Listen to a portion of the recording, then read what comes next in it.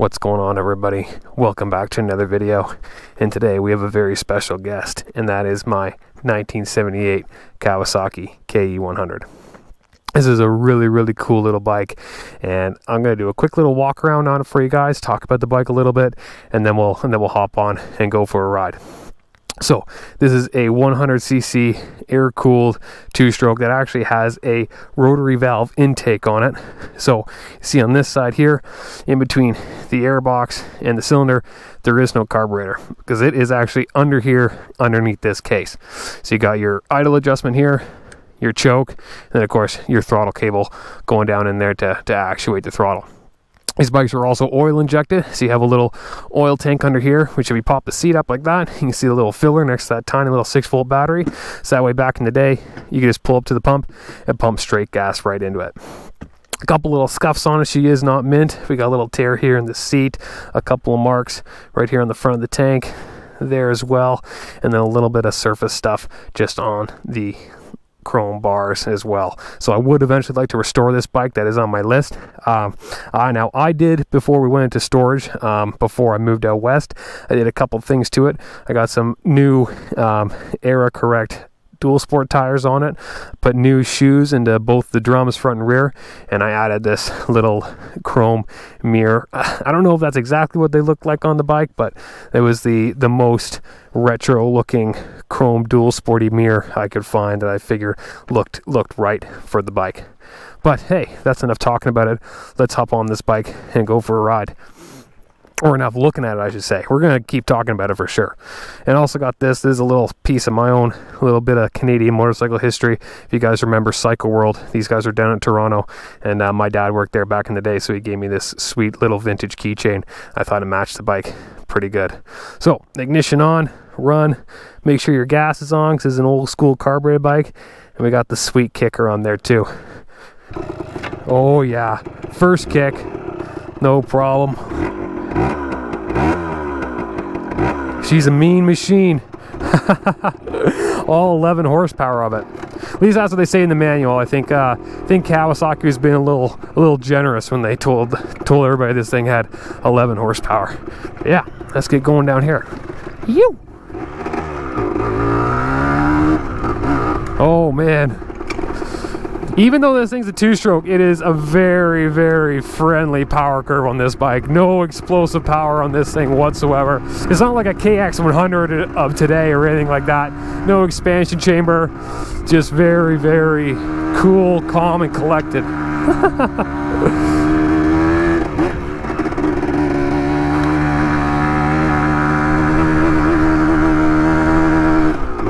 Oh yeah. Getting up those hills, no problem, hey? Even with 10,593 kilometers. I mean, that may have been miles, because, you know, I can't remember when Canada switched over from using miles to kilometers, but I'm just going to say it's kilometers, because I can't verify that. So, but still, 10,500 kilometers on a little 100cc two-stroke piston. Boy, I bet she needs a top end. She's definitely not making 11 horsepower now. So anyways, a couple reasons I wanted to bring this bike on the channel. I mean, one, it is super cool. I love this bike. It's definitely one of my favorite bikes I've ever owned. It's just, I love the look of it. It's just, it reminds me so much of my old 1981 Yamaha MX-80 that I grew up riding when I was younger. I mean, it looked just like this, except for with no lights and anything on it. But that style with the long seat, the twin shock, so a little bit of sentimental value in the sense of the memory for me. As well, this is used to be my father-in-law's bike, and he sold me this for only 350 bucks, which is what he paid for it. So that's pretty cool as well, having that, and that's sort of like a little bit of a, you know, a family bike as well. But on top of that, this bike is from a very important era in motorcycling. From the late 60s all the way up through to the early to mid 80s. I mean, that was really an important time for motorcycling, and especially for dual sport riding. And more importantly than the 80s was the late 60s and 70s for dual sport bikes. I mean, when you consider that time, every major Japanese manufacturer, Honda, Yamaha, Kawasaki, and Suzuki, they all produced small, reliable, affordable dual sport bikes for the masses. And you know, it's because of bikes like, you know, this KE100 and Honda XLs, and you know, I think what was, I don't think it was PEs, but the name of the Suzuki one is escaping me now, but it's because of bikes like that and Yamaha DTs that so many people of the boomer generation have motorcycle stories. I mean, either they owned or somebody they knew owned a motorcycle or rode a motorcycle. I mean, it seems like everybody from that generation has a motorcycle story, or, you know, remembers, you know, yeah, there was that bike in the garage and something like that. It just seems like everybody did, and it's because of bikes like this that everybody was out buying them. I mean, like I said, they were affordable, they were reliable, and they were fun. I mean, you could pick one of these things up for like probably 350 bucks. I don't know what it was brand new, but I couldn't imagine this bike would have been much more than $500 back in the day. So you could have gone in the dealer for 500 bucks, pick one of these up, and ride to work. Then on the way back, swinging down the dirt road or the side trail on the way home, which were, you know, a little more common back then, you know, dirt roads and little side trails and stuff like that, especially if you were in places like Toronto, which is now very, very dense and pretty much all city. I mean, back then, I remember my dad telling me stories back in the 80s. There was places that are now just condos where he used to ride. You know, so having a bike like this back then was pretty cool, and like definitely the ticket. And it all really started with Yamaha's DT1, which was released in 1978. So that bike, if you don't know about it, definitely look it up, because if you're a dirt biker or a dual sport rider, that is potentially the most important motorcycle ever produced. So the Yamaha DT1 came in 1978, and it was a 250cc, two-stroke, air-cooled dual sport bike. And really, Yamaha brought that in because at the time, there wasn't really anybody making off-road oriented bikes. Up to that point, everybody was just building scramblers, you know, but taking street bikes and converting them for the dirt. Now, of course, there were a couple European manufacturers like Husqvarna and Bultaco and KTM, which were imported as Penton at the time, that were producing off-road oriented bikes that were, you know, purpose-built for off-road. But they didn't, one, they weren't as affordable as the Japanese bikes, and two, they didn't have the reliability that the Japanese bikes. I mean, look at this bike. Over 40 years old, and still all it needs is a quick little, you know, inspection or clean of the carb, and then second kick, first kick every time. Like, I can't even believe that. I hope my CRF 300L is still going that strong in 40 years. You know what I mean? So yeah, super, super important bikes, you know, that really, really changed the game, were these little dual sport bikes.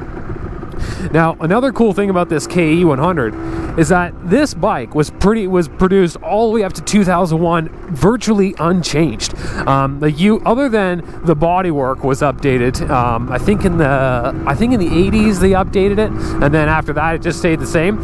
But other than the bodywork, and I think they updated the electronics as well on it to get a little more modern ignition system, the bike, the chassis, the engine, everything stayed the exact same, which is really cool for me who still owns one, because if I wanted to do a top end on it, there are still top end kits readily available on like Fortnite and Rocky Mountain ATV that you can just order online and ship to your door. Like, how mint is that? You know, it's pretty hard to come across a retro bike that you can still find parts readily available from major distributors from. I mean, of course, on my Yamaha XS, I was able to find parts for them because they're pretty big in the flat track scene. But I had to find a Yamaha XS dedicated online store.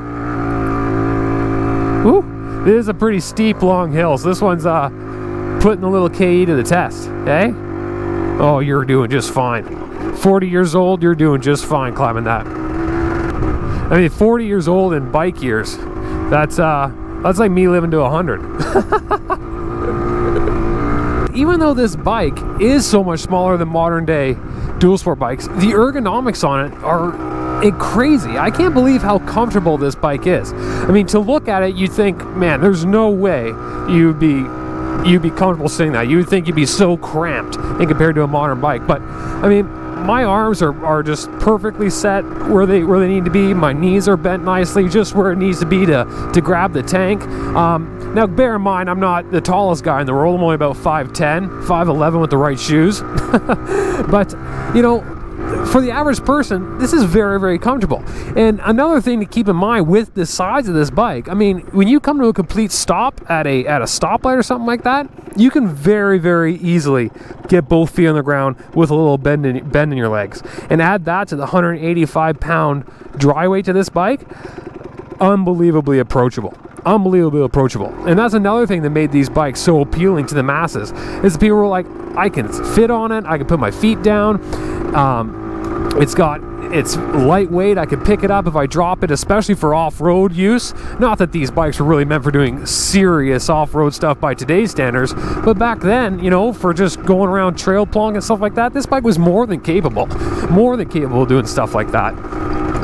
Another thing is the power on this bike. Like I said earlier, this thing's no, it's not like a KX100 of today, but for the kind of riding it was meant for, and to get people into motorcycle riding and to feel comfortable on them and to, you know, get more people out, the power on this bike is very, very approachable. Very, very approachable. I mean, all these things were just the right steps that the Japanese made to make sure more people would buy bikes. I mean, they made the bikes affordable, the low seat height, the low weight, the reliability, you know, the approachability of the power, the way they deliver the power. I mean, all these things were the reason why these style of motorcycles were so popular and why they sold so many of them over the years. Why all the manufacturers did. I don't know what, you know, why that ended. I think just, you know, once the 80s came along and, you know, motocross and supercross started becoming a bigger thing in North America, and of course, you know, the works bikes started coming up in supercross and motocross, and Honda kind of went that direction. I think there was more of this,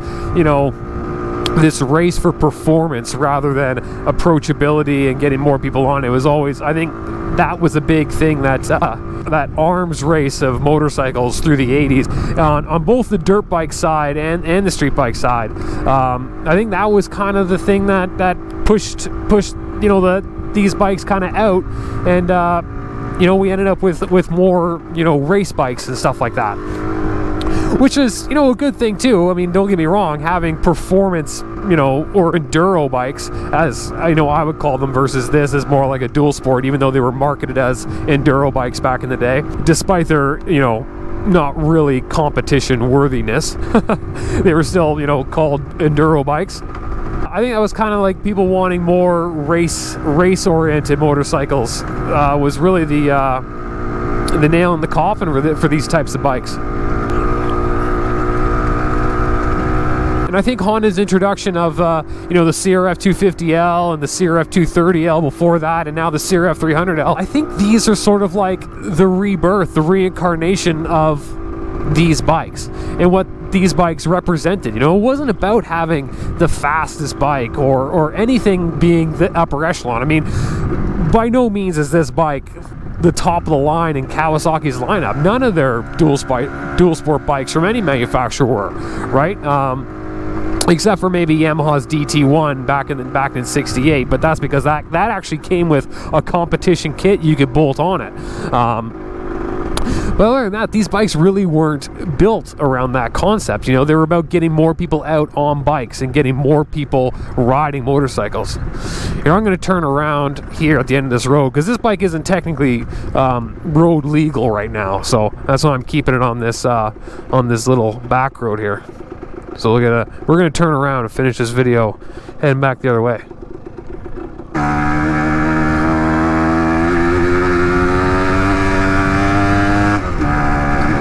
But yeah, like I said, I think these you know, these modern dual sport bikes like the 300L, like the 250L, and you know, Kawasaki's KLX 300 and 250, them included, I think they're sort of like the reincarnation. Oh, hit the horn there.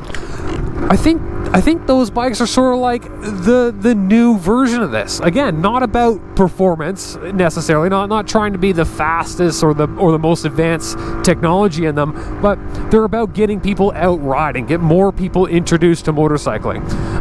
Now, of course, the 300 from Honda and the 250L and Kawasaki's 300, of course, those bikes are far more capable than this bike is, whether it be on the road or off-road. I mean, that's just because technology's gotten on better. And I mean, those bikes are more capable off-road really than motocross bikes were when this thing came out. But I think in comparison to, you know, what was available on the market when the KE was released and what's available on the market now, as far as competition bikes are concerned, I think they fall fairly well into that same category. I mean, in 1978, most, I mean, 78 is probably pushing it, but this bike was originally released in 1974. And if you go back to 1974, I mean, motocross bikes didn't look that much different. They had long tanks like this. They had, you know, short, wide seats like this one did as well. They were also twin shock at the rear. So it was using relatively similar technology. I mean, definitely dialed down. But you look at the, you know, the CRF 300 or 250L and the Kawasaki KLX, I mean, they do have inverted forks and they have monoshock rear suspension, liquid cooled, double overhead cam. You know, these are all the same, you know, things you'll see written down about competition bikes, just at a different level and a different price point. But comparatively, very, very similar in the concept, right? And I'm happy to see those bikes coming back. I'm happy to see this resurgence in, you know, these little dual sport bikes trying to get, you know, new riders into the sport. And I almost like to see more of it. Like, I like to see a more entry-level bike than just the CRF 300 from Honda. You know, something with a little shorter seat height, maybe something air-cooled with a little less, you know, that's less prone if you do drop it to crush a rat or something like that. Something for truly entry-level riders. Like, maybe even take their little CRF 125 platform that they have now that has some fuel injection, but is air-cooled and does have a slightly shorter seat height and is lighter because it is air-cooled and it's a more simple engine. It'd be nice to even see that come about as a true entry-level dual sport bike, you know? Because I think with more bikes like that and more bikes that are based off this concept of the KE and the DT and you know, the little Honda XLs and the, I think it was called an SL, was Honda's little 100cc dual sport bike that was very similar to the XR100 engine that kept going all the way up to 2004, I think it did. But I think we need more bikes like that, you know, along those same lines to kind of get more people into it. Because I think it'd be a great thing if in 20 years from now, again, you could talk to everybody and everybody would have a motorcycle story, you know? Everybody would have that story like, oh yeah, I remember, you know, my brother had that in the, you know, that Honda CRF in the corner, or yeah, my sister bought a little Kawasaki KLX, you know, the 125 dual sport bike, and she rode that thing everywhere. Like, that would be awesome to see that happen again. I think the key to doing that today is the same way they did it back in the 70s. Back when there was this lull in the motorcycle industry, and they needed a game changer to do it. And Yamaha started that with the DT1, and we could do it all over again. You know, I think we're at a great spot for it. You know, people are looking to get out more. I mean, after COVID, everybody was looking for ways to get out more and do new things and try new things. And I think we're at a moment right now where we could really get another big boom in the industry. And I think all it would take was just manufacturers producing really small entry-level dual sport bikes. I think we're doing a great job where we're at now. I mean, KTM has that 390 Adventure. Honda, again, like I have the 300. Yamaha, unfortunately, kind of got out of it. I'm not sure if they didn't see there was a big market for it, but as far as I can tell, Honda and Kawi are selling out of every 300 dual sport bike they can produce. So it'd be nice to see Yamaha get back in the game with something, you know, whether it be another 300 or maybe they can be the first ones, like back in '68, maybe be the first ones to come out with a 125, you know, little dual sport bike for true entry-level riders. You know what I mean? I think that'd be really, really cool. I think there is a market for people not looking to always jump on the highway, just to do true local exploring. You know, like this bike was able to do 80 kilometers an hour with just 11 horsepower. I mean, yes, it only weighs 185 pounds, but I think you get, you know, a CRF 125L to do, you know, 80 kilometers an hour, which is plenty for doing secondary highways. All right, I think this is as good a place as any. I'm gonna turn this guy around here.